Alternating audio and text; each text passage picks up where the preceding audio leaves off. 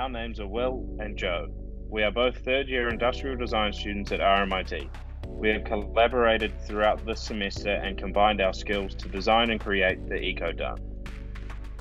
Our aim this semester was to design an eco-unit that can be used in multiple different environments, with the potential to set up small eco-villages. These eco-structures would serve as an environmentally friendly and self-sufficient escape. Our initial research revolved around the exploration of various geodesic designs. We explored multiple areas, from ground-based permanent designs to more temporary treehouse-like structures. It was our intention from the beginning that our design would incorporate a certain degree of biomimicry. Considering this, we looked at precise structures throughout nature and observed the hexagon, a commonly recurring shape, was a viable and suitable frame that we could incorporate into our own design.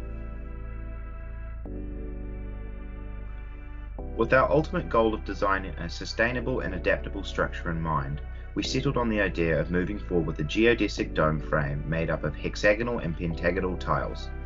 We aim to design a system whereby the polygonal tiles can be changed and/or switched out to suit the user's needs. Our initial example involves solar tiles that can be placed on the dome to suit its positioning with regards to sunlight. Similarly, glass panels, solid insulating panels, and open frames can be placed into the structure. Our concept, the Eco-Dome, is a self-sufficient structure that can be used and modified to suit multiple environments and locations. The modularity of our tile docking system allows users to set up domes for different scenarios, such as greenhouses, accommodation, social spaces, and educational spaces. The glass roof of the dome creates a unique experience that offers an immersed encounter with nature. The mounting system will comprise of an offset panel that sits on the top of the dome frame. Magnets and bolts will hold the panels in place, however also offering the possibility of easy removal and replacement. For the self-sufficient fundamentals of the Eco-Dome, we have explored these relevant areas: water collection and storage solutions, sustainable materials for structure and tiles, waste reduction and recycling, plant growth in the form of various sustainable methods, and finally, solar energy production and battery solutions. Considering power, the domes will be powered by solar panels. These panels will be mounted in the frame of the dome in the optimal sun position to maximize power collection. In Melbourne, these would be facing north. To store power collected by the solar panels, we will need batteries. These can be mounted to the side of the domes. Each dome will generate and store its own electricity to power standard 240 volt power outlets. Looking at water. The dome's water collection will work using a drainage system around the base of the dome, which feeds into a tank underneath. The dome frame will channel water down towards the drains. Tiles, aside from solar panels, will be made out of eco-acrylic. Eco-acrylic is an eco-friendly alternative to traditional plexiglass.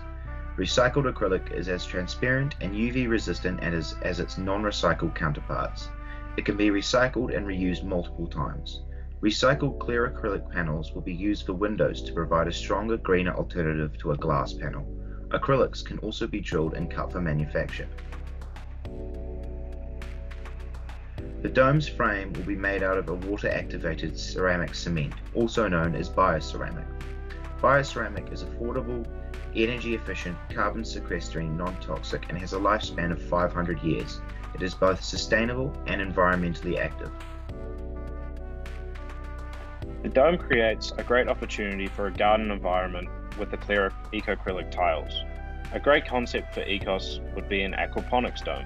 With fish native to the area combined with native plants, this is a great way to highlight the natural ecosystem of the area in an interactive way for guests and visitors alike. For a fully self-contained dome, the domes would need to have a septic tank, similar to a septic tank fitted to a camper van. This would sit underneath the dome. This concept, however, would be circumstantial to each placement and the location a dome is set up in. In the case of ECOS, who have existing waste systems, this would be unnecessary.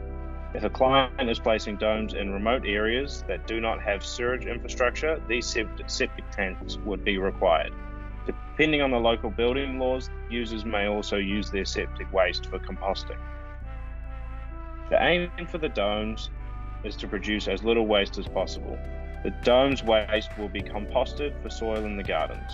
We aim to achieve a neutral environment whereby waste is used or disposed of in a sustainable manner. ECOS is a communal site offering an educational experience within nature. With the growth and expansion of urban settlements, there is a little natural immersion afforded to those who dwell within these concrete environments. A lot of people have a poor perspective on life outside the city. Education surrounding the environment, food production, and sustainability are areas that those who live within urban environments are scarcely confronted with. Considering this, we have asked ourselves, how can we incorporate our self-sufficient dome to create an educational and an immersive experience alongside ECOS? Setting the domes up for accommodation, social areas, greenhouses, etc. Tourists from the city and around the world can stay at ECOS. The domes create a unique stay, separating them from traditional bed and breakfasts in the area. The self-sufficiency of the domes require the guests to be more considerate about their water and power usage, as well as general waste and the environment. The aim of the stay at ECOS is to give guests a sustainable holiday. By staying at ECOS, the guests would learn more sustainable practices from the general principles at ECOS. Partaking in social and educational activities would allow guests to bring home experiences and knowledge that can help them improve aspects of their style of living, whether that be reducing waste or starting a vegetable garden at home. The extra infrastructure and accommodation the domes provide would allow for larger events, which, with accommodation available, it makes these events more accessible for people coming from areas further away from the city. This is an example of a web page advertising ecodomes being part of ECOS. This website would offer images and descriptions of 2 to 3 layouts of domes that people can rent to stay in. With plenty of activities for the whole family, our new ecodomes offer a truly immersive, natural experience. With so much happening at ECOS, why not stay a while? Thank you very much for listening.